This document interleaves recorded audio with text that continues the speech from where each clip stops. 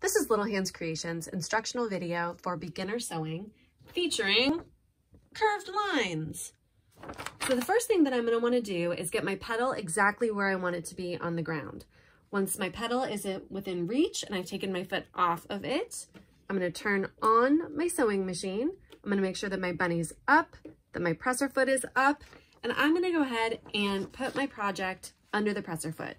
So far, with straight lines and turning corners, we have been putting our project in so that the line feeds right into our presser foot.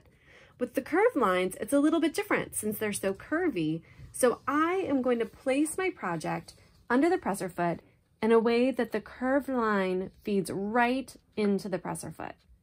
Just like that. I can see my line in the window of my presser foot. And so then whenever I'm ready, I'm going to go ahead and stitch this line. Curved lines can be really difficult, and I don't think that it's important to do them perfectly and to have your stitches be right on this line. I think that the most important thing is that you are swinging a curve in this direction and then swinging a curve in the other direction.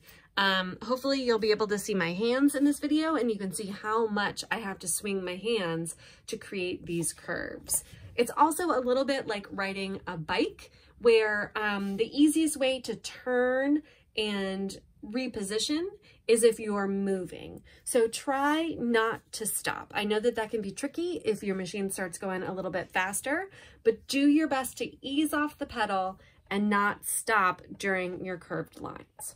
So now that I've got my project all set up, I'm gonna go ahead and stitch my line and move my hands. I'm swinging my hands in one direction and then swinging them all the way back in the other direction. When I'm done, I get my bunny up, presser foot up, project out. So I did pretty well on those, if I say so myself. But let's talk about what happens if you get off.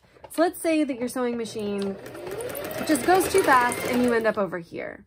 Well, what you can do is use the technique that you learned in turning corners to get your needle down, lift up your presser foot, pivot back in that general direction, presser foot down, and now get yourself back on track. So you want to move your hands. It's just like riding a bike. So if you want to go to the right, you swing your project to the left. If you want to go to the left, you swing your project to the right. And then every time when you get done, bunny up, presser foot up, project out.